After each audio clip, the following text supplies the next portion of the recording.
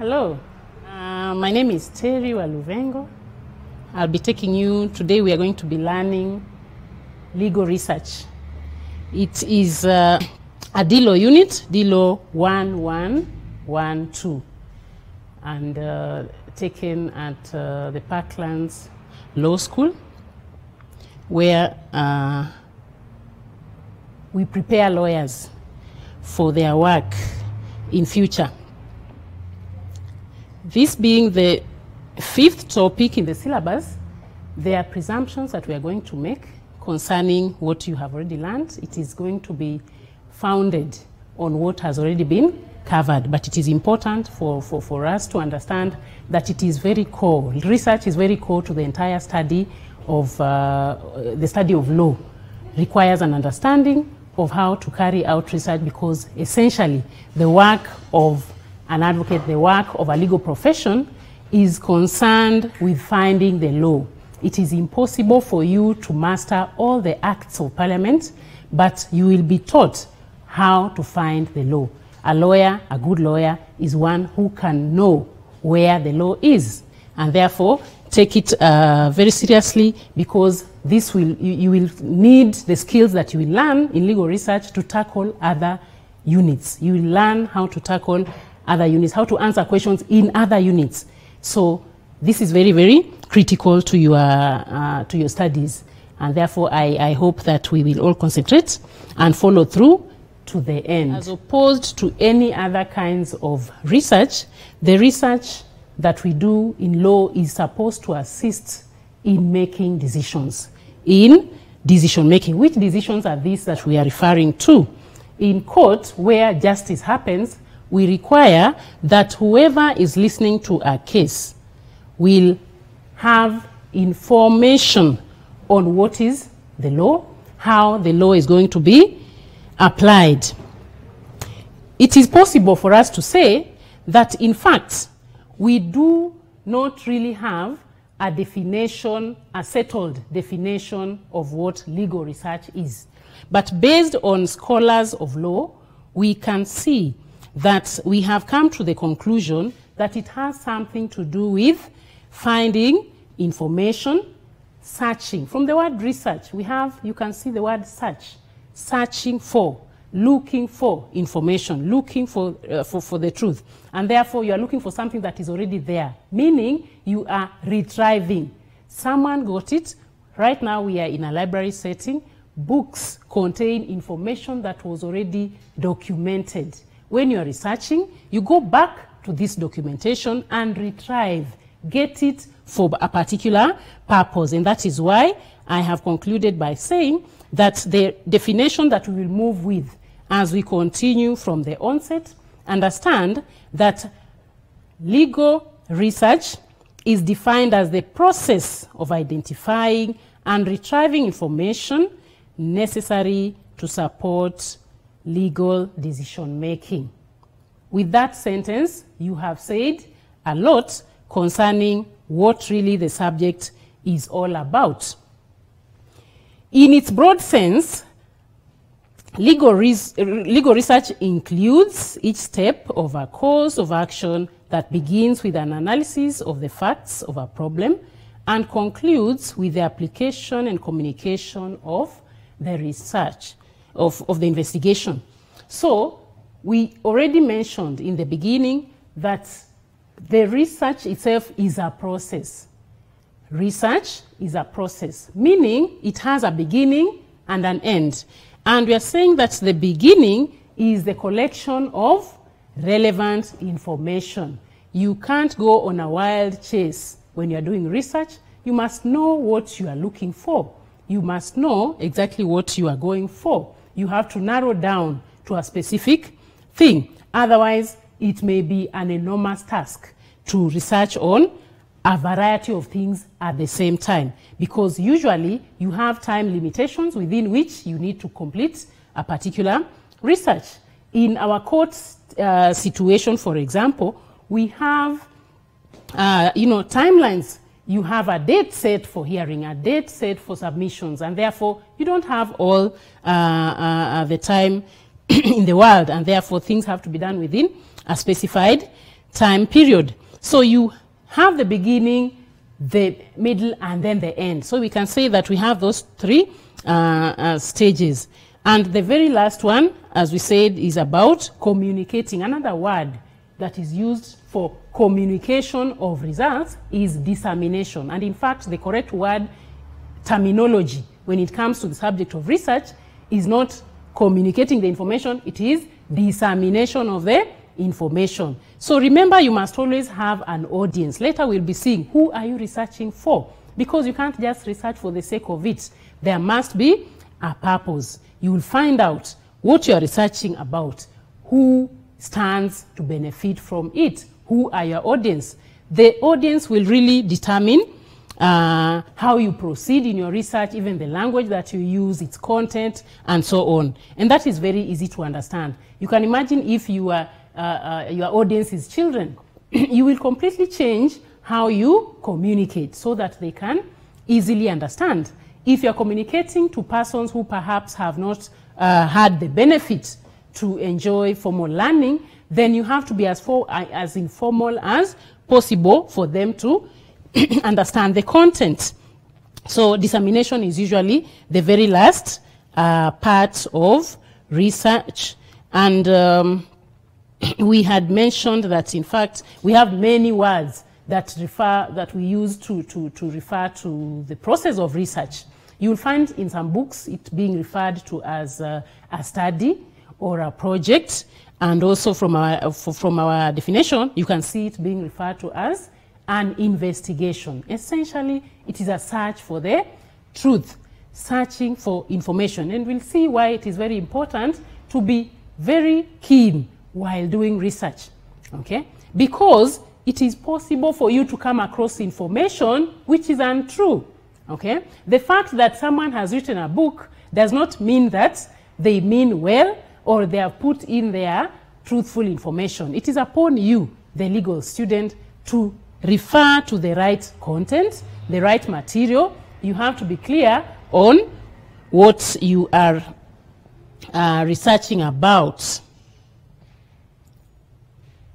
So it is impossible to understand or start a research, understand legal research before we know where it comes from.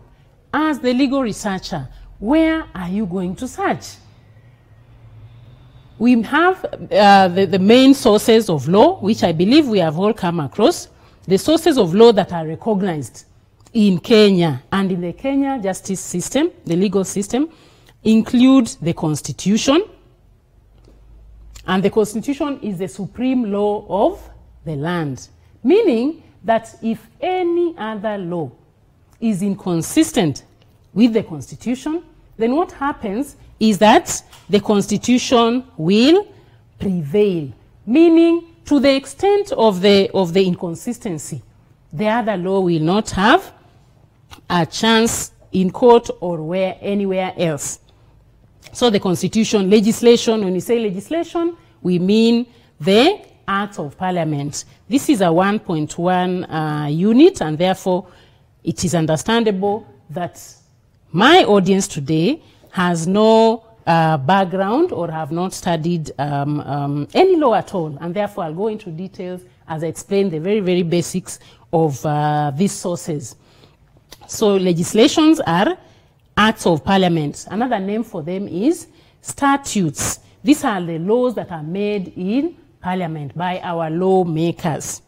And then another source that is accepted or recognized is delegated legislation. What we mean by delegated legislation is that we have bodies. We have bodies other than Parliament.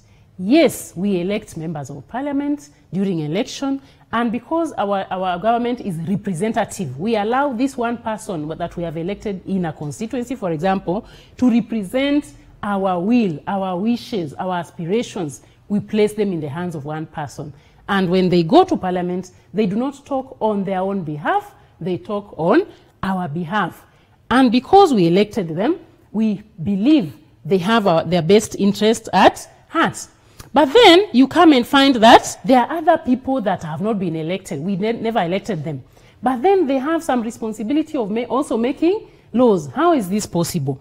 It is possible because when you look at how Parliament works, you find that it is sometimes difficult for them to make certain laws, to enforce certain provisions of the law, and therefore it becomes necessary for the Parliament to empower, delegate their power to another body to make certain laws. Among the reasons that come to mind is, for example, the technicality. You realize that for people to go to Parliament, it's only recently that there was a requirement for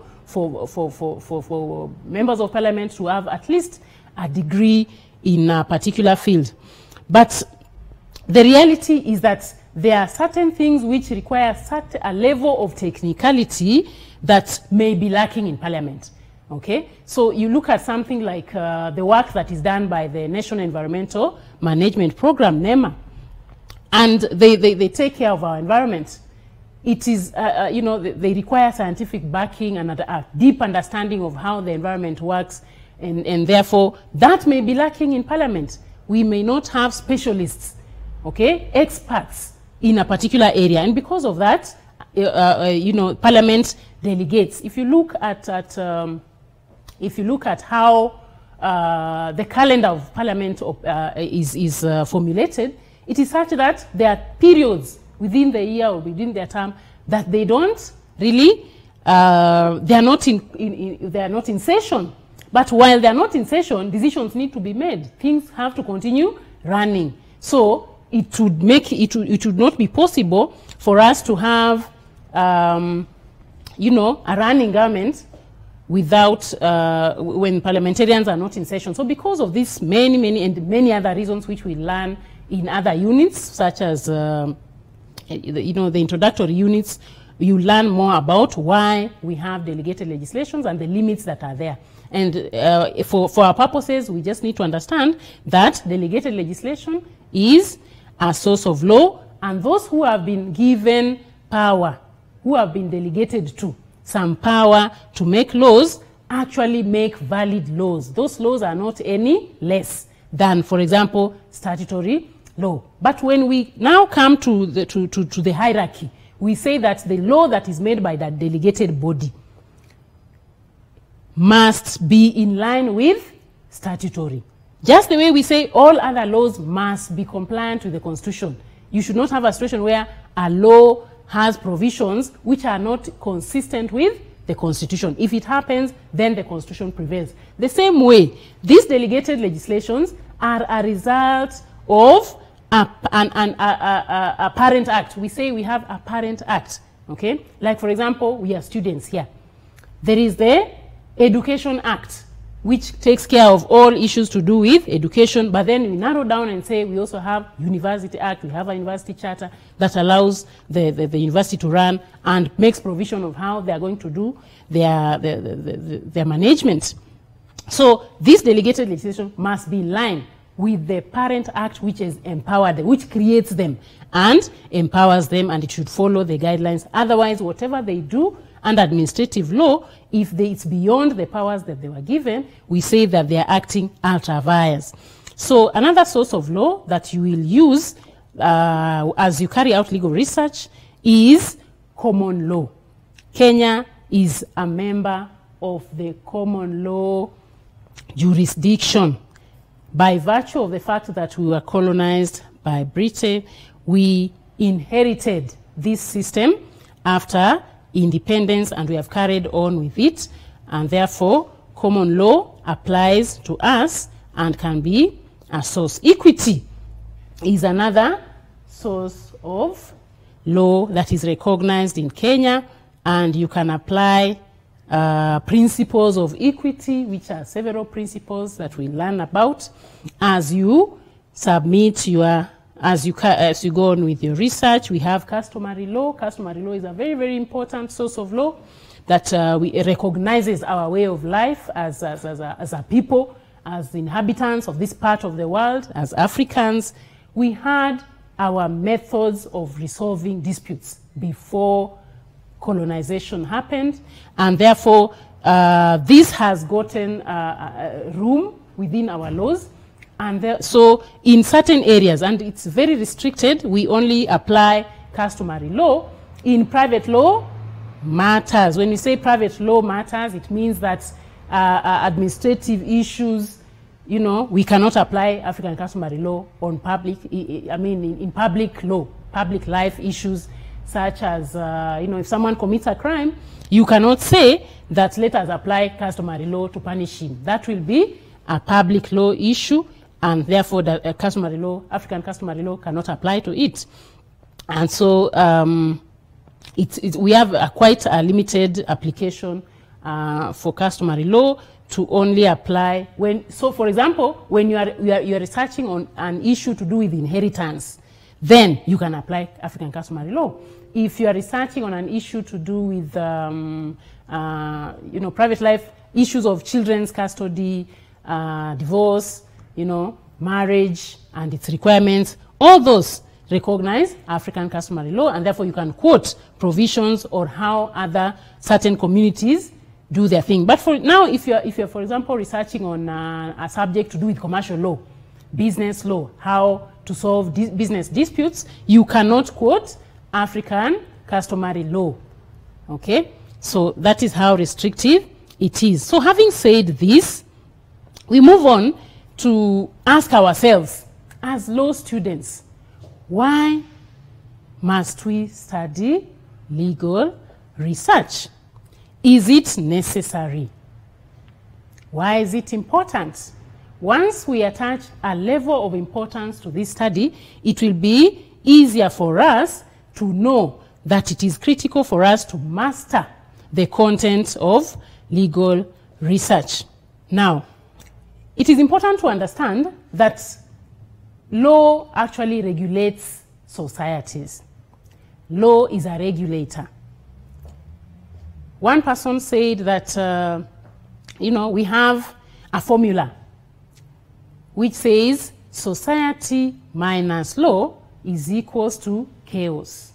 Meaning, we cannot have a smoothly running, progressive society if we do not have laws. But remember, this society that is being regulated by law, so that people don't do as they wish, don't interfere with other people's rights. Yeah? That society is not static. When you say a society is not static, it means the opposite. That the society is dynamic.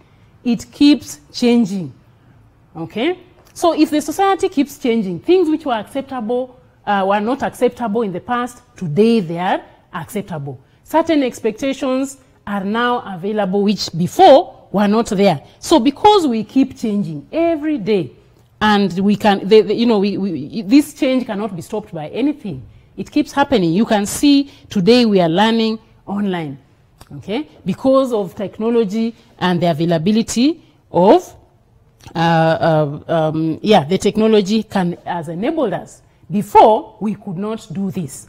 And therefore, we need legislation to govern how technology is going to be used so that it cannot be abused, it cannot be used to affect other people negatively. So having understood that societies keep changing, we also need now to recognize and appreciate that the law also must change. And for sure, the law has kept changing and it continues to change every day. When I say every day, you need to believe me, because every day we go to court to get decisions. And there is judge-made law. Case law is a source of law made in court. So decisions can be made which will affect our lives, and when those decisions are made, they can be changed. So the law is an ever-changing entity. Local and national legislatures continually create new laws or amend old laws. The laws are also continually interpreted by court. So you understand that the parliament continues to be a body. We have the three arms of government. The three arms of government. Law students should understand those three very well, because they all have something to do with the law. They all have something to do with the law. We have the cabinet and the presidency. Then we have legislature, which is the lawmaker. And we have judiciary. So legislature will make the laws, and we will have Parliament is the lawmaker. Then you have cabinet, and this the ministries under it doing the enforcement, enforcing provisions, not enforcing but implementing. So they implement what the law says, and then we have the enforcer being the courts. Decisions that are made in court concern enforcement. So so we have those three. When you look at why we do research, it is to also inform, appreciate these changes, and make them available. Okay. Remember, we talked about dissemination. The public needs to know. How will they know if we don't bring it to their attention? So when you're carrying out research of any kind, these three questions are very important for you to consider, because they are going to guide you. A researcher must know what they want to tell people. What is it that you want to research about? You must identify a problem, an issue of interest, which would be of interest to your audience. Remember what I said about your audience, that you need to know who you are researching for. If you are researching for legal purposes, you, as a researcher, for example, let's take you yourselves as students, when you research as part of your academic journey, it means that your audience is your supervisor of your lecturer, supervisor of your research, who is usually your lecturer. So what do you want to tell? You have to identify the area of law which you feel requires redress, requires maybe a change. You have identified a problem. It can be a very simple problem, for example, of definition. In our Kenyan laws, we are saying a child. We take example of children law. A child is a person below the age of 18. And then we have the rights of a child, the duties of parents towards their children, which include, for example, disciplining of the children. Okay? So you have a provision under the Constitution that protects children, and we have provisions of the Children's Act which say protect the child, make provisions for these children, prepare them for the future by giving them an education, do not harm them. Okay? So, for example, in our country, for the past few years, we no longer allow corporal punishment of children in school. Okay? But then you may have a question. How far can a parent go? Is it possible for a parent to overstep his right as a parent when disciplining a child? Yes, it is. We have seen cases, even in the media, of parents who have completely abused their children in the name of discipline. So where do you draw the line? When do you say, now it is too much? Now it has become a criminal offense.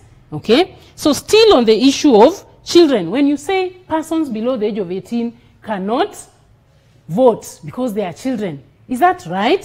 So you can see that research has to do with inquiries, questioning the status of things is part of what we do in research, and we influence policy in that way. So you can say, why should you say a person below the age of 18 cannot vote?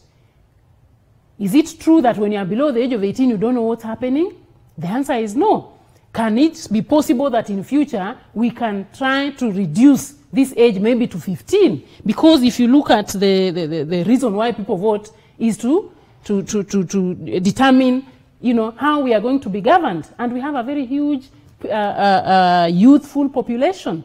And to allow them, we can give the pros and cons. Is it good to reduce this age for people so that we allow younger people to vote, knowing that these leaders are going to affect their lives tremendously as compared to the older generation? Does it make sense to allow an 80-year-old person to vote but not a 17-year-old person to vote? So that's a possible legal question. Basically what I'm saying is that our laws are not cast on stone. It doesn't mean that if it's written, it is written like that, like the 10 Commandments, which will never change. Our laws can always change. But how will they change? We have to get informed changes. The policymakers need to be alerted that there is a loophole. there is a problem. We need to change positively by incorporating a particular thing, and that can only happen through research. And in fact, because of how deeply research impacts on our lives, you will find that our allocation, like for example in our country, the biggest chunk of the money allocated for education goes to research, and for very good reason. Right now, the world is grappling with a pandemic, okay? Who will sort us from this pandemic? It is researchers in the laboratories. They are busy looking for a vaccine. That is how important research is. So you need to know what you want to tell. Who do you want to tell? Who does it concern? Because by knowing who it concerns, you'll have the information of who to question, for example, who will be your stakeholders, who can finance your research. Research is not cheap. Do not imagine you can go and do research without money. We require funding to carry out proper research. And then how do you tell? How do you present whatever you have discovered? How do you tell that truth that you have discovered when carrying out research? So at a later date, we will learn about research writing, how to present material, but not today. For today, we just need to understand basically what legal research is, what is done in legal research, the importance, why is it important, what purpose does it serve, and then we can grow from there, because it's necessary for me to mention again that research is actually a discipline. We have lawyers who just specialize and become legal researchers. They don't do anything else. They don't go to court. They don't, you know, they are legal researchers. So it is a discipline. When I say a discipline, it means it's a whole study that someone will specialize and go possibly up to PhD level to become a legal researcher. And that is why we will not say everything today. You are doing the very basics, foundations of what research is and how necessary it is for a legal practitioner. Now, purposes of legal research. So far, we have mentioned several reasons why we carry out research, mainly because we have the fact that our society is ever changing.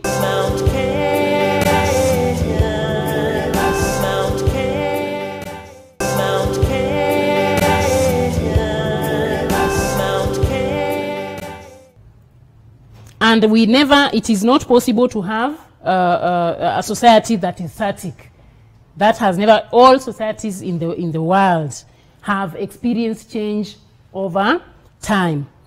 When it comes now to the area of law, the relevance is even more important, because as you can see, we say, even though an area of law might seem settled, a small nuance in a particular set of facts can create an entirely new subtopic or sub-area.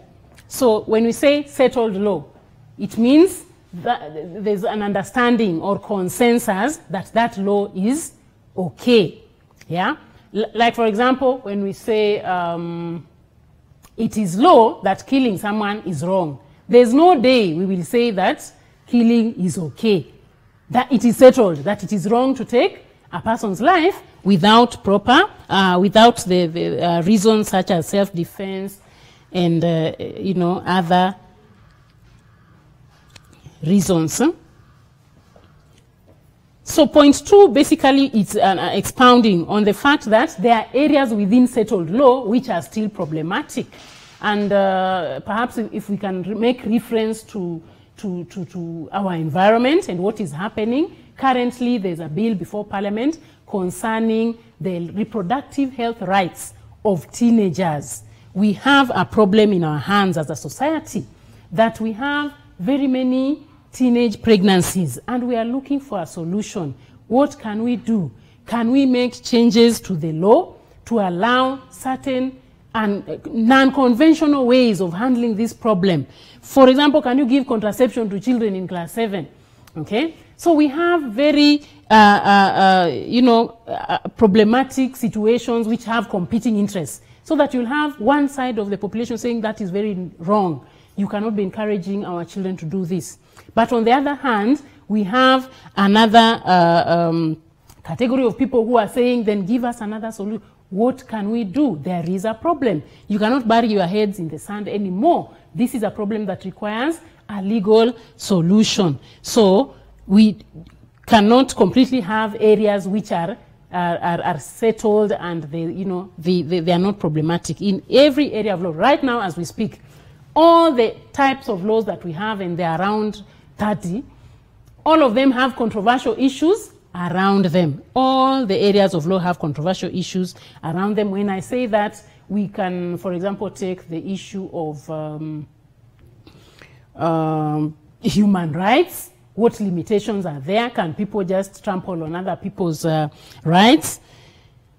And the answer is no. Can the state interfere with the rights? We have seen recently that, curfews are just announced and you are told you can't move after 7 o'clock. What right is the state using? Can we question that right? Okay. And then remember, as lawmaking goes on, there are 3 things that happen. So Parliament has a duty to make changes to the law. They can make new laws, amend existing laws, or completely banish from the face of the law a particular legislation. It is actually possible for a law to become obsolete. Okay. For example, we can use during the colonial period, we had an act which was to regulate movement and how natives behave. It was a Natives Act, and it made provision for something called a hat tax.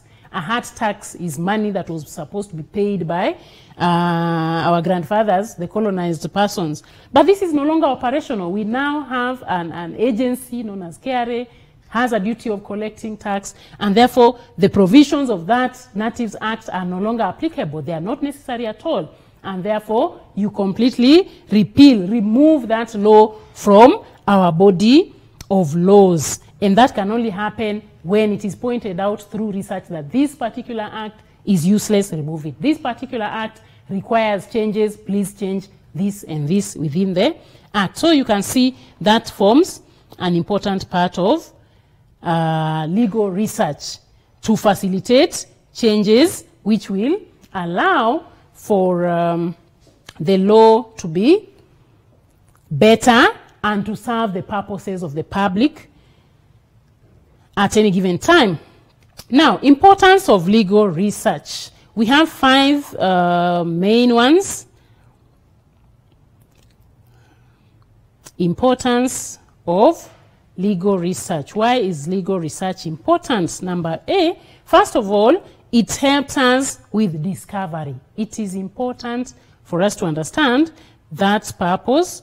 Discovery. Research is all about discovery, to find a truth, to search for the truth. Through research, the law student or the lawyer discovers new arguments. Okay. When we say new arguments, those are just new perspectives of ways of viewing a particular thing. Research also helps us with clarification. Good research helps the researcher to clarify their ideas on issues pertinent to their work. Clarity is very, very important. You will find that our laws can be sometimes quite vague. That a law, and it's for good reason. It is not by mistake that you find laws not being very clear. And therefore, through research, you can really find out what exactly was meant by the legislator when they were drafting. What was the expectation? So you clarify by seeking more information, by analyzing provisions of the law. A simple question like, who is a pedestrian? Very simple question. Who is a pedestrian? When you say pedestrian, what comes to your mind? It is someone walking on the road. But then, so an act of parliament like the Traffic Act can simply say pedestrians should be, drivers of vehicles should be mindful of pedestrians on the road.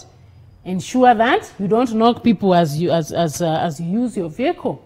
So just the word pedestrian can be analyzed further so that we can ask ourselves, are animals also pedestrians? Because you can find animals grazing near the road, crossing the road. In fact, in our country, our animals are very good. You'll find cows crossing the road without even someone assisting them, because that's, so does that pass what about a person who is being wheeled on a wheelchair? Is that a pedestrian? And what duties are there when it comes to use of the road?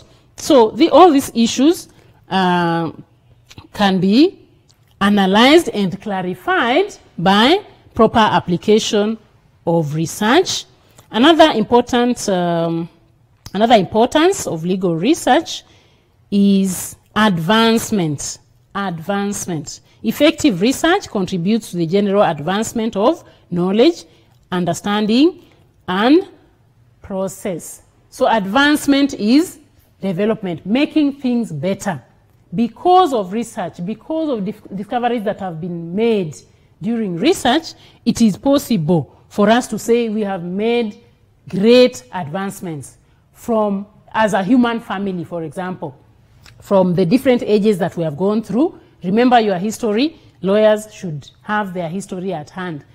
Human history, we started from Stone Age, moved, or let's say we advanced to agrarian, where we could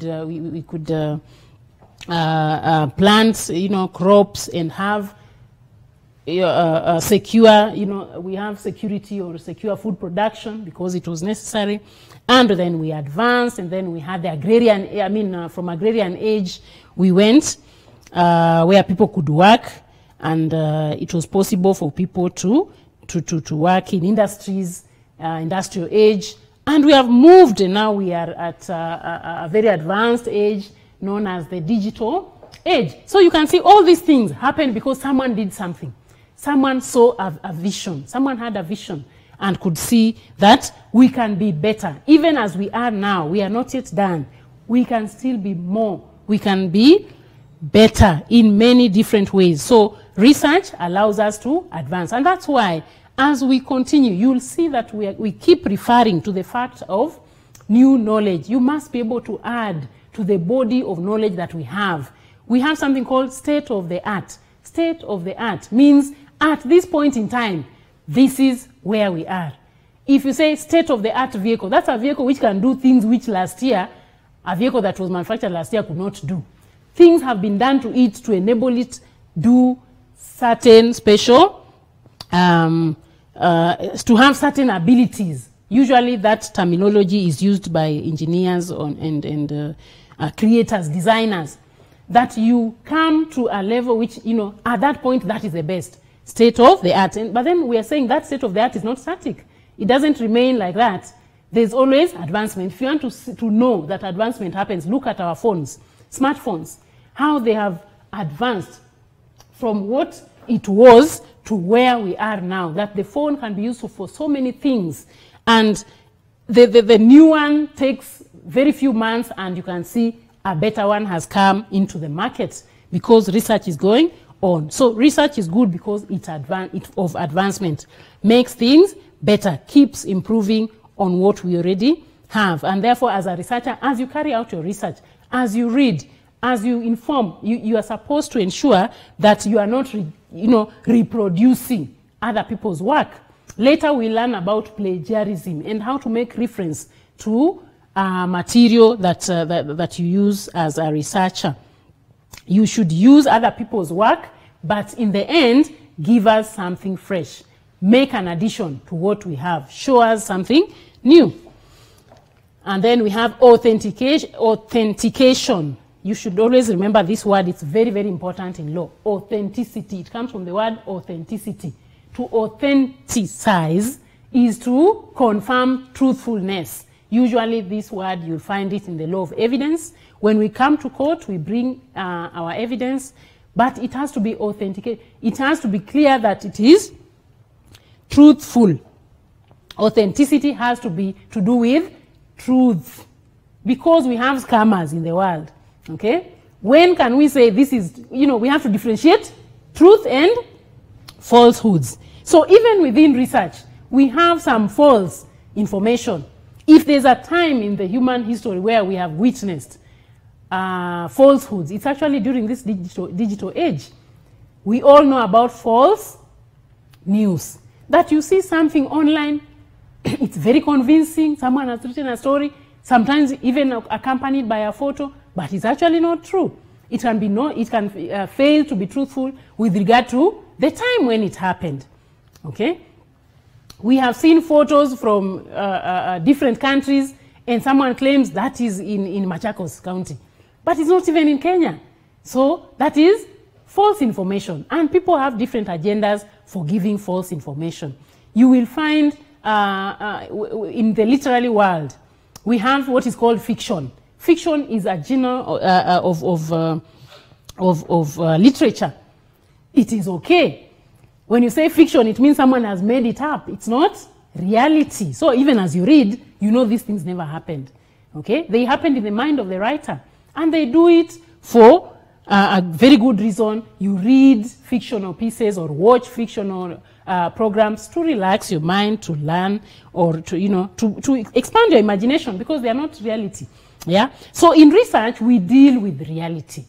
So because of that, you will never be asked, you are not expected to make reference to fictional material. You cannot say in a novel written by John Grisham, they said ABCD. You cannot, because that is fictional writing. We expect you to refer to formal material, which is realistic, actual happenings, actual references of things as they are.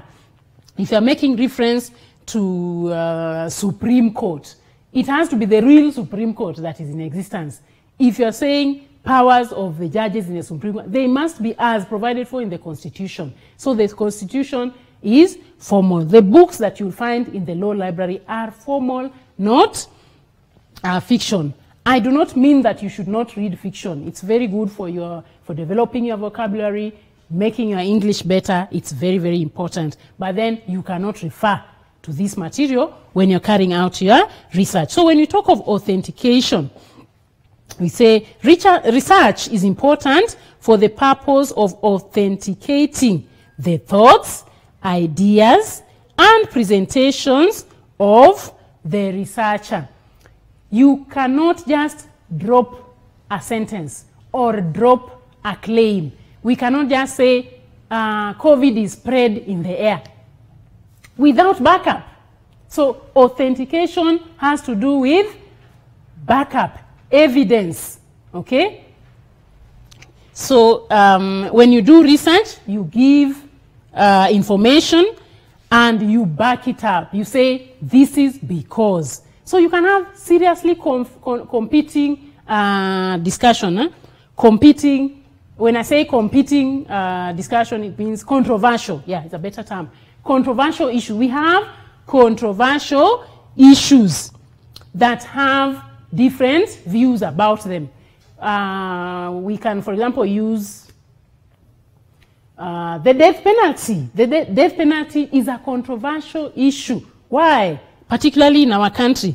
When we use it, it is actually a punishment. Death penalty is a punishment that is meted on persons who have committed any of the 3 capital offenses: murder, robbery, violence, or they have attempted to overturn the government. Okay? But we have a controversial issue in our hands. There are countries in the world which have abolished the death penalty. They have said this is not a proper punishment. We cannot commit the very sin which we are trying to instigate and say it is wrong.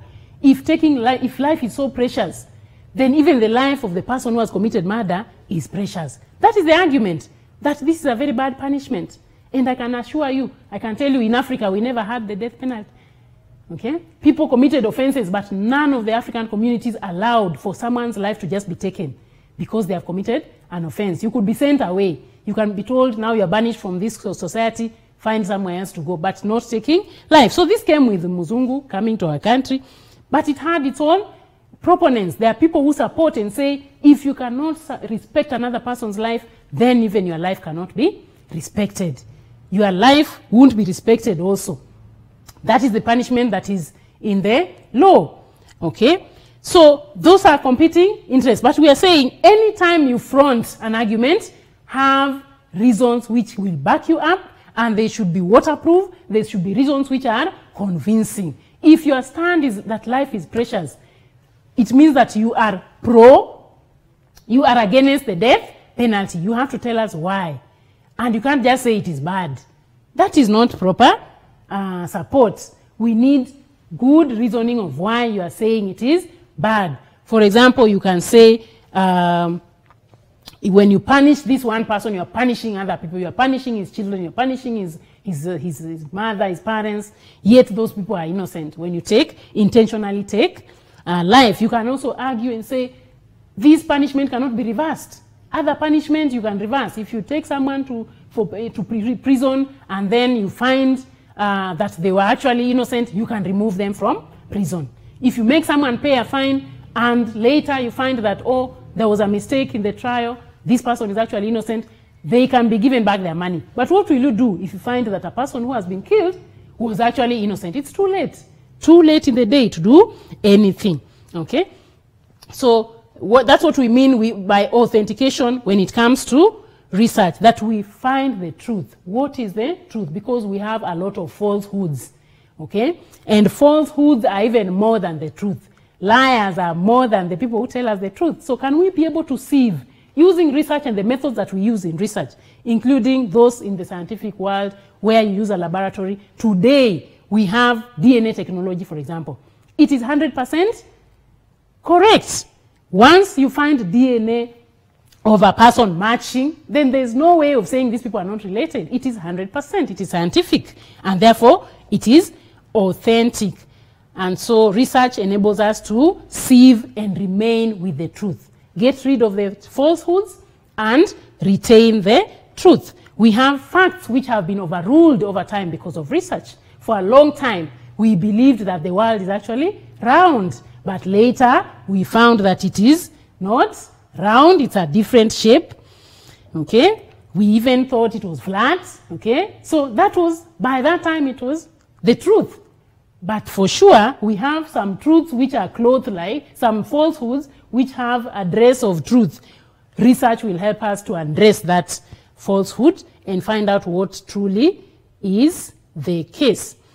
Now, we have types of research. We'll classify these types of research. When we talk of types of research in legal research, broadly, we categorize legal research. And research generally, all the kinds of research that we will do, that we have learned about, are categorized into qualitative or quantitative. When you say qualitative, you can see the word quality there. Okay? It is to do with how a particular thing is. And the opposite is quantitative. Quantitative, you can see the word quantity there. It has to do with numbers. Numerical. That, for example, the census, counting people. That is quantitative. It tells us this is the number of people. Okay? If you carry out research, how many students do we have in MKU? We will be given a number. That will be a quantitative research. How many graduates of MKU get employment? You are looking at a number. That is quantitative research. Why do MKU graduates get jobs very quickly? That one now will become qualitative. We are asking certain questions which answers are not, have nothing to do with numbers. Qualitative. Now, it's important for me to notify you, excuse me, to notify you that we mostly, in legal research, we rely on qualitative research more than quantitative. You may refer to quantitative, very few, not much. Our kind of research is not about numeracy or numbers. We are more concerned with how the law is in a particular place, and that is what we call doctrinal. When you say doctrinal research, it is asking the question, what is the law in a particular place? What laws apply to Kenya? What laws apply to a particular county, and how does it apply? Is it accepted? Is that law accepted as law? If today we say now, there's a group of our people, of our population, which are seeking to legalize gay marriages, for example, okay? There's actually an organization. Yeah, but what is the feeling of Kenyans concerning this issue? If you go into that study, what you are doing is doctrinal research, and we say qualitative research can only be non-doctrinal. It can only be non-doctrinal. It doesn't ask what is the law, how does the law apply, how can the law be changed. It doesn't ask you those questions. So we have those two categorizations. We'll be looking at more about this, but for the basics, you have to understand some of these terminologies, know what is doctrinal, empirical research, where you go one-on-one and you're asking a particular person, a respondent, and they're giving you answers. You use those answers, you analyze these answers and come to a conclusion. That conclusion will tell you the status of the law, the changes that needs to be done on the law, policy, and so on. We also have, when you look at sources of law, we also classify them into two. There's primary sources and we have secondary sources. Primary sources are the contents of the law, what the law is. And then when you talk of secondary, those are the analysts who tell us more about how the law is. So you can, for example, take between the Constitution and a book which tries to analyze something to do with maybe human rights. The book is a secondary source and the Constitution is a primary source, because the primary sources contain the law itself, the substantive law, okay? Evidence Act is the substantive law of evidence, yeah?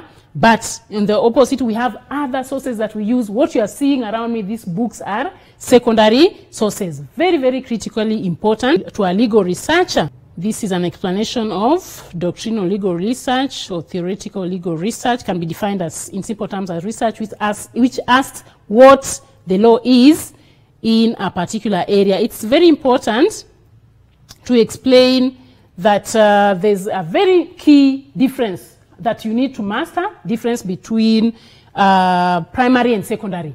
The primary sources cannot be challenged, at least in court. You cannot challenge provisions of the Constitution, for example, provisions of a statute. You cannot challenge that. They are binding.